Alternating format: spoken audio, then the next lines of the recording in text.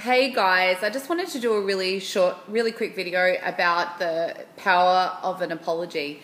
It's something that I meant to do this week, but I just simply ran out of time. And it's around it's around how in life and business, if you are trying to succeed, then you'll be the person that apologizes first, accepts it. You may not always be right, so you kind of give up the right to be right, and you always apologize with sincerity, with integrity, with authenticity, and really mean it, like from the bottom of your heart, really mean it. And it's kind of like, it came up in like at least 4 different examples this week, and I wanted to share what they were.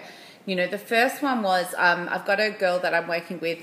She looks after 200 girls, right? And so she came to me and she said, I want you to build my online presence. And I said, great. I want you to go and apologize to the top 10 ladies that report to you.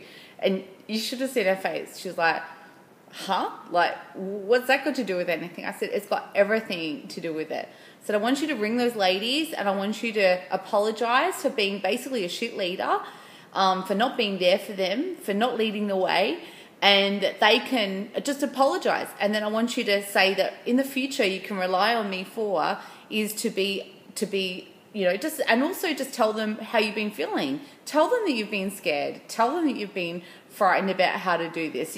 No one's trained you on how to lead. And I said, and then tell them what they can rely on you in the future. In the future that they can rely on you for is to be a great leader, and that you're going to lead the way and help them and share vulnerably together.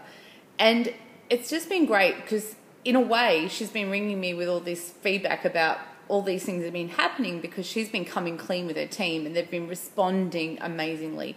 Like when someone apologizes, it's really hard not to actually meet them halfway, right? Like you kind of go, yeah, you know, you go, I've been feeling the same. And when someone apologizes and acknowledges that hurt, it's just like a real validation, right? The second example where it came up is I've been launching this really, really amazing client out of Melbourne this week, and one of our links was not working, right? We had a broken link in one of the emails. And I recalled the time. I don't know if you guys have heard of a lady called Ashley Bynes. Ashley Bynes sent out like an email to like, I don't know, 1 million people on her database, and she had a broken link. And she sent an email out and she actually blamed it on a staff member in the email. She actually blamed it on an editor. So anyway, when my client and we're sending our stuff out to around 400,000 people this week. And I said to my client, I said, you know what? I said, this is the time when you need to apologize from your heart. And my client goes, he was fine. He was totally accepting of this scenario. I said, the person who apologizes always wins. You know, they're extraordinary people who can put their ego aside and accept when they're wrong and not blame anyone else, not blame other people, and just apologize. No reasons, no excuse, no story. So we sent out an email, and it's when something like this, I am so sorry that we had a broken link in our email. And, you know, how embarrassing, but here's the link and we really want you to, you know, have a look at what we're doing and buy. It actually went really well. It went really well, just apologizing. You know, compared to how Ashley handled it, I was personally, you know, I didn't like the way Ashley and her team handled the broken link, blaming on the staff member. So when it came up for us, I said, we can actually use this to our advantage. And another client where it came up with this week was actually, you know, most people in this economic climate are trying to fill their stores. So they're trying to get people to buy from them or fill their stores in some way and make a difference and get sales, right?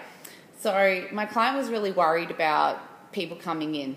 And I said, look, if it were me in your position, I would ring like 10 of my closest girlfriends and I would apologize to them. I would come clean about being too stressed and too busy with work to be present, that you haven't organized a catch up for a while. I'd, you know, go home to my husband. I'd say, you know, I'm really sorry that I've been really stressed out about work. And just, you know, just share with them how you're feeling, that you're scared, that you know that things are tough. and that you haven't had the time you would normally have to be a great friend. And I said, and then ask them to come into the store, put on a bottle of champagne, get them to come in.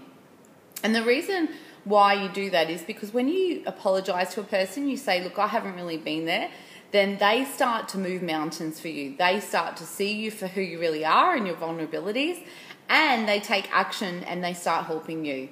So it's just been really amazing this week where like all of my high-end clients that pay me thousands of, they're coming to me for advice about websites, and my biggest advice back to them is apologize to the people in your life.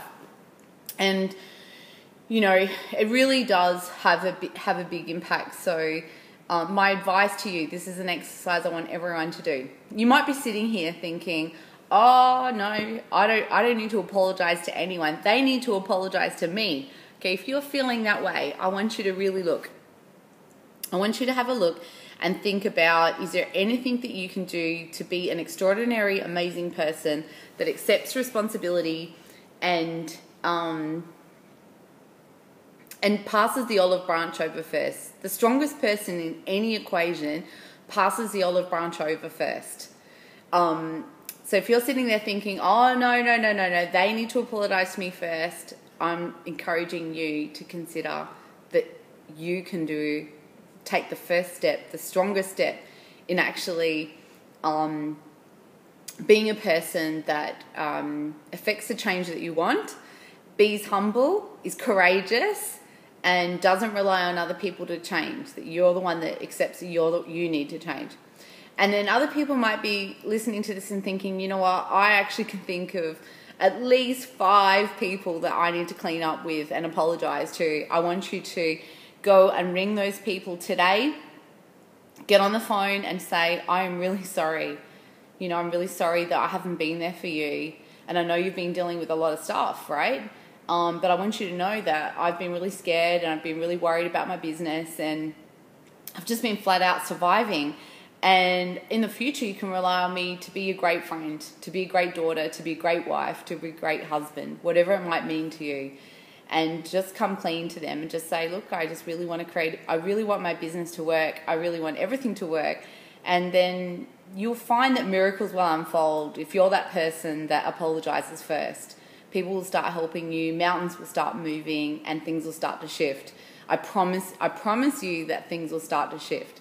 So I hope this has been of some help. I'm so sorry I didn't do this on Thursday. I've been meaning to do it for days, and that's why I've done it today on my Saturday, because it's such an important topic. You cannot succeed in life or business if you have a foundation of unworkability with the people in your life, like your friends, your husband, your family.